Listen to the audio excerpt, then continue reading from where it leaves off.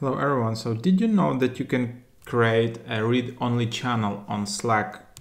So yeah, that's super easy and it's available on both free and paid plans.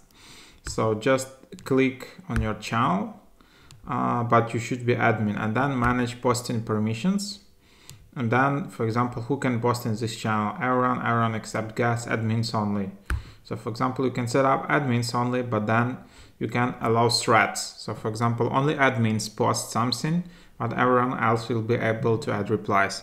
If you don't want even that, just do that and just save.